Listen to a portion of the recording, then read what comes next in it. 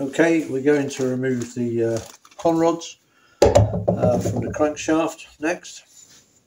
So the first thing I've done is I've labelled both con rods as to which one they are, drive side, and that's the outside, so that when I put them back, same con rod on the same side and also the same way round.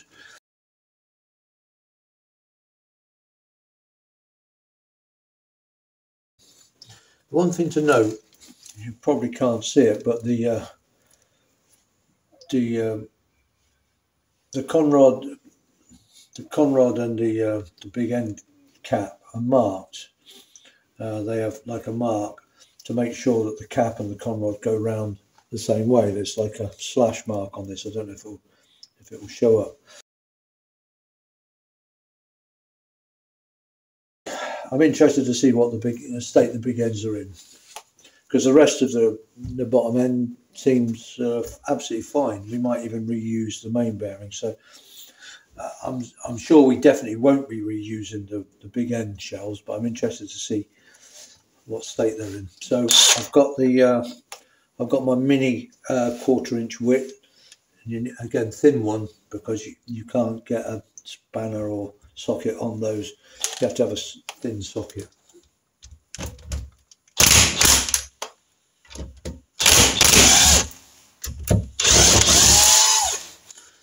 Take the big end nuts off. We'll definitely be replacing those, and we'll also almost certainly be replacing the actual big end bolts themselves. And let's see if that will wiggle off. Sometimes it will, sometimes it won't. Okay, so to get the caps off, I'm going to try, it's a bit awkward, but I shall try my old hammer shaft. There it goes.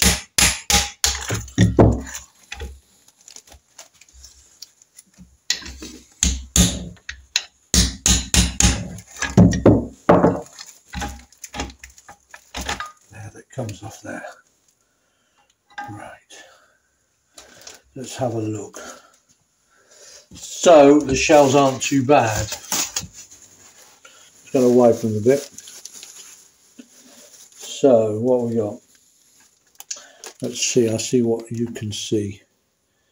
Right. So the shells are obviously warm. We're down to the sort of the under metal. It's that sort of copper colour. And you can see that there's can you see that there's a scratch just to the left of the oil hole there. There's quite a, I don't know if I can catch it in the light, there's quite a groove. Yeah, where obviously some bit of grit or something has got in there. And so there's quite a, I can catch my nail in it quite easily. It's quite a deep groove there. But the shells themselves, you know, they're not badly worn. They're worn as you would expect to be. So here's the other side. Again, we've got that same groove. I don't know if you can see it. That dark mark is common in the middle. That's where the oil way will be on the journal.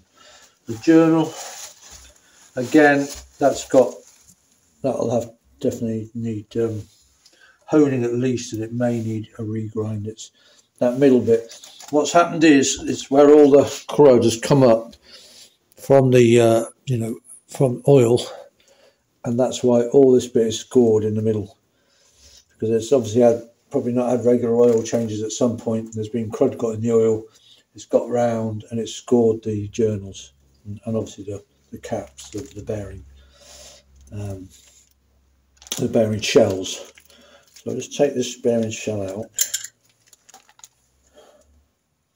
and I think, let's have a look. I'll check the part number, but I'm pretty sure that is a standard shell, so I'm fairly sure that the big ends have not been reground.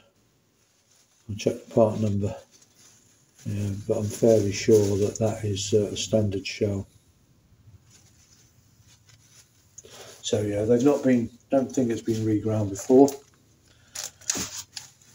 but you know, it's all looking good. I mean, we'll definitely be replacing the shells, obviously.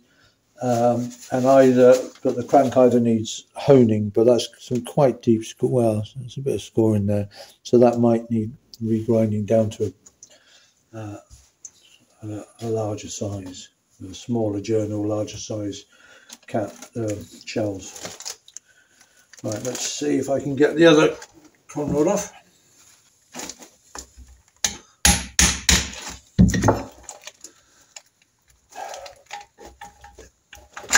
There it goes. The shell stayed on in that case.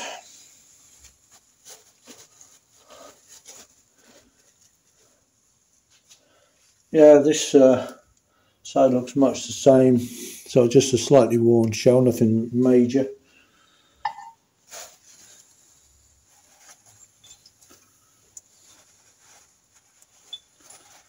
Yeah, they're worn down to the sort of undermetal, that copper colour, but also there's that scoring, look, you see there's scoring there. So, and again on the journal, again I don't know how well you can see this, but again that centre bit of the journal, you can see the score marks. I think you can see it on both journals quite clearly.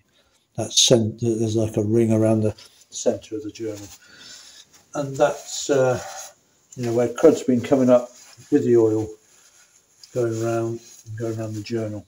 But you know, again, not bad. So the journal will either need to be honed at very least to get rid of that scoring, and if the scoring is too deep, it's quite deep on this side, on the what's that, the drive side, it's quite deep on that side.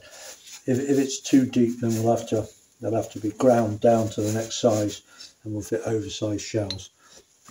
Obviously we'll be replacing the shells. You know, I think you'd be utterly mad if you rebuilt an engine and put the shells in, whether it needs regrinding or not. We'll be replacing the big end nuts, and we'll also be replacing the big end bolts. Only because over time they stretch, the big end bolts. So it's always probably a good practice to replace them big end bolts. And we'll be checking the conrods, and we'll be, you know, for scratches and dents and damage, and just probably giving them a very light, if there's any scratches or anything, we'll be giving them a very light sort of sand down. Get rid of any dents and scratches. Right, good. And when I've cleaned these up, I'll get rid of all the protective stuff so I can see the conrod, and then I'll relabel them. Okay, the last thing I'm going to do, certainly for now, for the to the crankshaft, is I'm going to try removing the inner races of the two main bearings on either end of the crankshaft, only to stop them getting damaged.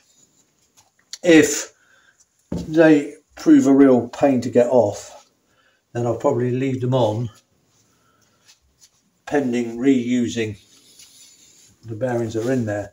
And at the moment I can't see a reason for not reusing the bearings, because they seem to be very good quality bearings and they seem to be in good condition.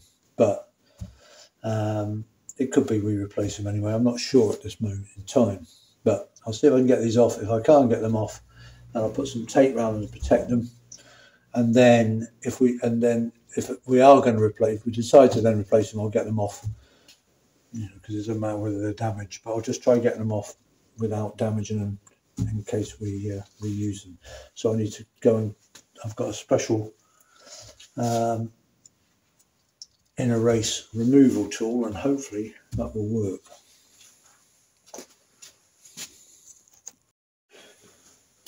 Okay, I've got my puller tool out, and that's basically got very, very thin jaws that then sit behind the inner race of the bearing.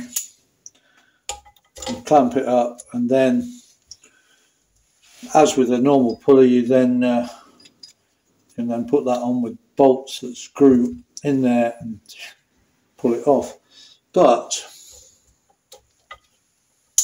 I'm a bit worried that this tool is going to damage the it might damage the surface of the bearing. It's not fitting perfectly underneath the bearing race.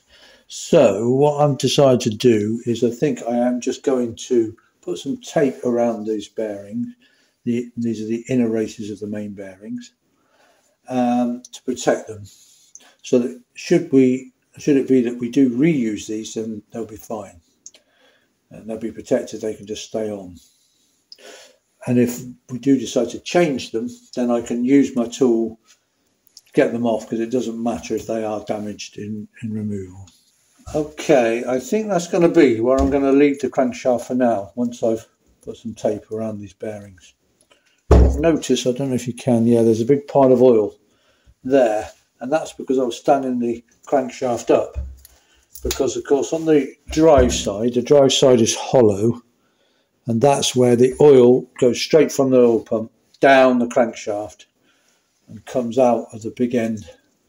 These holes in the big ends, that's where the oil goes to first. Whoosh, out of there.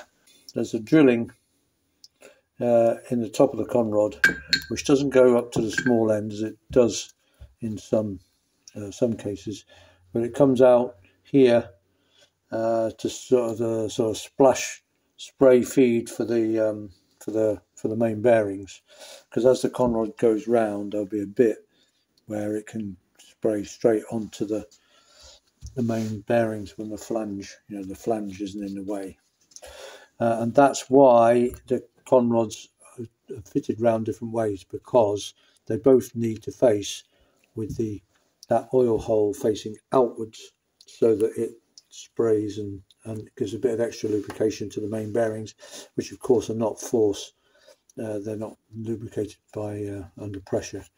And then we've got the hole in the top of the conrod, which then feeds the small ends. And then there's a separate, of course, oil pipe that goes up to the cylinder head to feed the rockers. But then apart from that, everything is like drip fed. So you've got high pressure to the big ends, you've got high pressure to the rockers on the rocker shafts.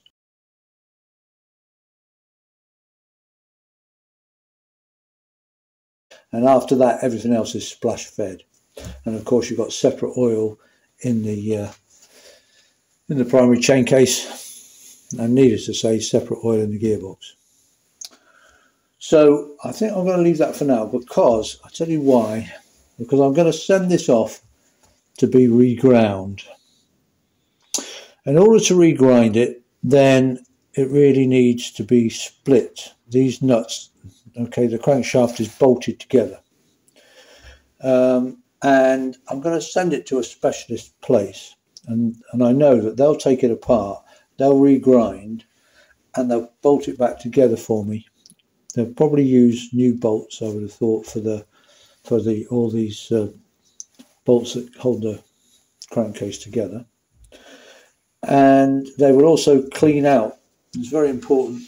As I say, the oil goes in here, and there's like a chamber in the middle, and you just want to make sure that any sludge in that chamber is cleared out. So they'll take it apart, grind it, they'll clear that out, then they'll put new bolts in, and very importantly, they will torque them up. I think they're 30 foot-pounds.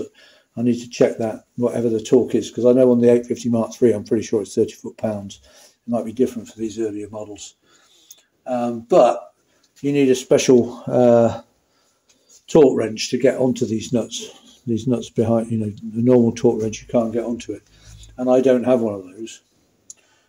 And so, since they're going to take it apart and do everything, I think, well, I might as well do it then. I'm just going to put some tape around the races of these bearings.